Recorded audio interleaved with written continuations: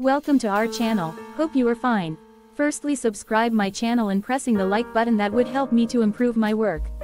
Thanks for watching our video and support.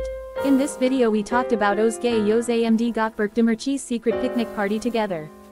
They both left their baby in Özge's mother house and alone together and enjoying. The duo of Özge and Gôkberk Demirci, who starred together in the TV series Yamin Promise for 2 seasons, turned their friendship that started on the set into love afterward. There was a great expectation that the couple would get married, but months ago, the news of the separation from the couple came. It was also revealed that Özge and Gôkberk Demirci reconciled by solving their problems during the summer period. The remarkable detail in the interview of the duo was the image change of Gôkberk Demirci and Özge's sincere gaze towards her lover.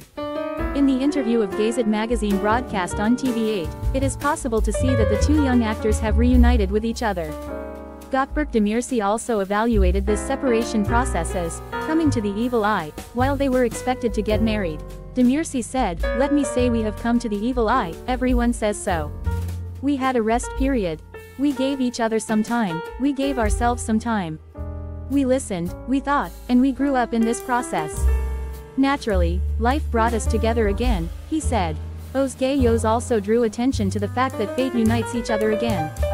The actress said, "Nothing can stand in the way of fate, I think at some point. We had a good relationship, I believe it has continued well from this point on. Sometimes there are short breaks in life. That's how it is."